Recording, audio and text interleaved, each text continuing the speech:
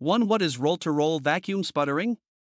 Roll-to-roll vacuum sputtering is a continuous thin film deposition technique where material is sputtered onto a moving flexible substrate in a vacuum environment.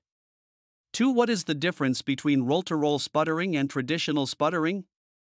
Roll-to-roll sputtering is a continuous production process suitable for large area substrates, while traditional sputtering is typically batch-based and suited for smaller or rigid substrates. 3. What are the advantages of roll-to-roll vacuum sputtering?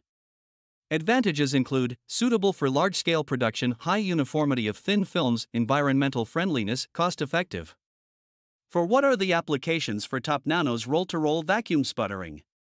Our main applications include FPCB, FPC antenna, EMI shielding film, ITO film, flexible electrode materials.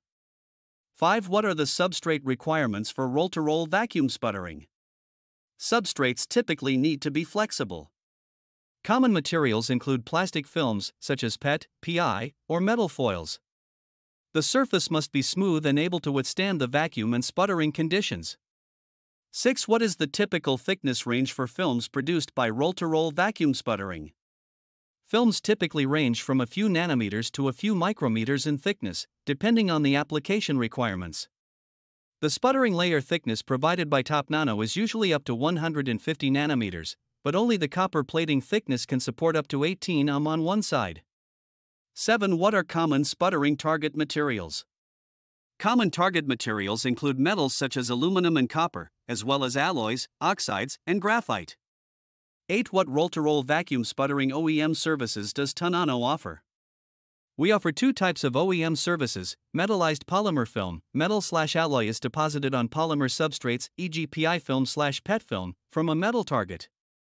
Composite metal foil, e.g. copper foil, is used as a substrate, and other metals/alloys are sputtered on top to create electronic materials. 9. In which industries is roll-to-roll vacuum sputtering technology commonly used? It's commonly used in electronics, packaging, solar energy, optical films, flexible electronics, and decorative industries.